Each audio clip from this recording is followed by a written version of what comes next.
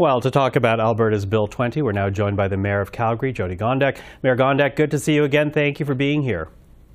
Thanks so much for having me on.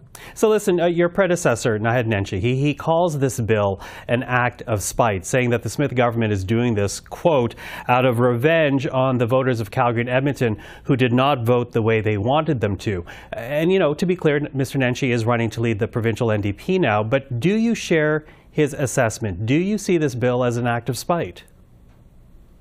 I see this bill as an incredible act of overreach and yet another example of the desire for control and power by this provincial government, who should actively be working with municipalities to help us take care of the citizens that we commonly serve.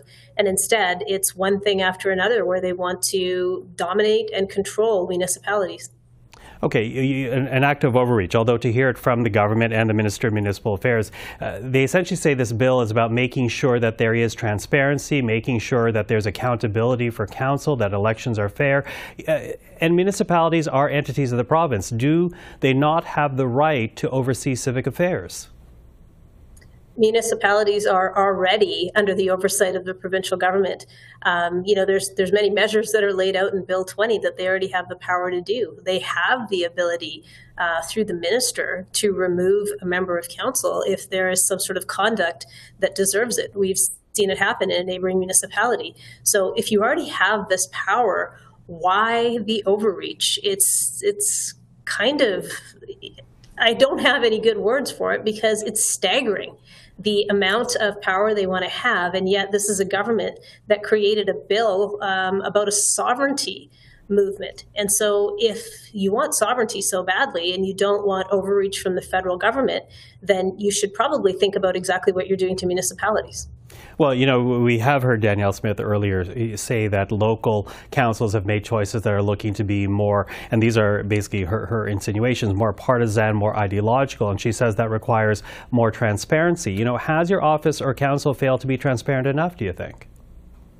Absolutely not. We have been transparent with the public. We've been transparent with the provincial government.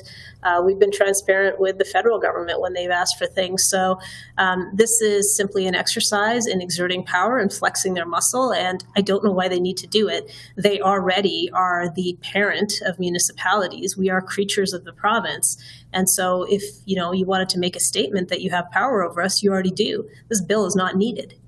So is this you keep saying you don't know why. I'm wondering, since it's been announced last week, what are the reasons that come up to your mind? Is this an ideological push? Again, Calgary, for example, in the last provincial election, at one point looked like it might be going NDP. Do you see that as part of the equation here?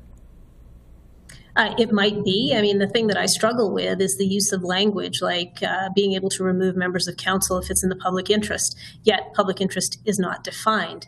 And, these conversations about how things have to align with provincial priorities.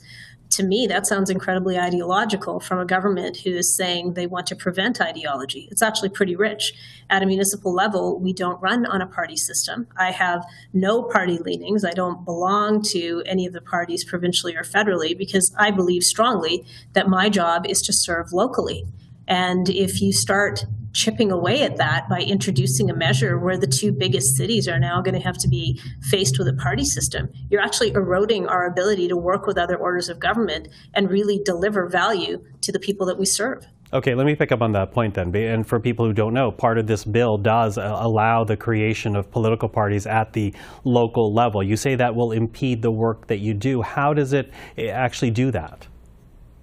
Well, first of all, we don't know what this even looks like because the only language that we've seen is consider regulations around creating parties as a pilot project in both Edmonton and Calgary, the two biggest municipalities. So you're covering a huge swath of the population.